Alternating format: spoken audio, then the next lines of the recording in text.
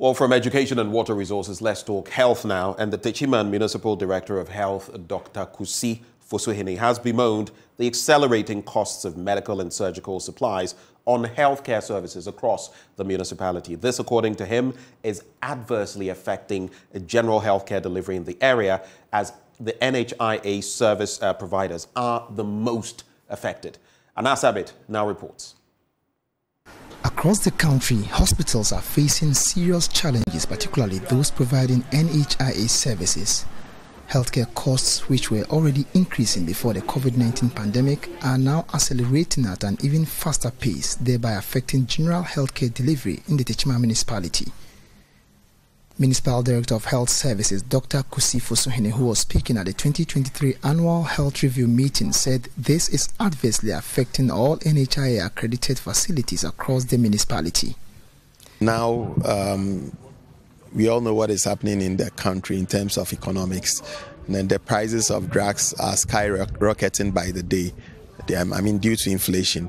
So now it's a little difficult to keep pace with supply of drugs. So let's say what an NHI reimbursement could buy, say last year, you can't buy the same quantity of drugs, this year. So it's making it a little challenging for the facilities across board, private, public and CHAG. And that is the feedback we as a health directorate, we are getting from these facilities. Dr. Fosuhene laments that there is the need for a national discussion on the need to cushion institutions that are into the importation of drugs to help address the rising cost of the commodity and in return save the various health facilities in the area. I think what our advice is as a country probably is time we looked at it holistically and started some dialoguing on it. Can we give some amnesty to importers when it comes to consumables, drugs, as a way of mitigating the effects? It calls for, broader collaboration. Yeah. Municipal Chief Executive for Techiman, Benjamin Yaojako, on his part, admonished health professionals within the municipality to remain committed towards providing quality health care to the people. I want to commend all of you for your commitment to duties within the year under review. We know of challenges that you are going through as health personnel.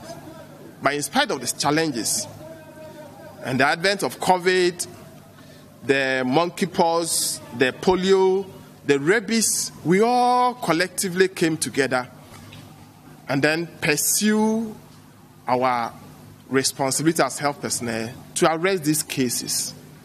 So I want to admonish that let's continue to commit to duties without any anticipation for immediate returns. He was, however, quick to note that government remain committed towards providing the needed support to health facilities and health professionals across the area.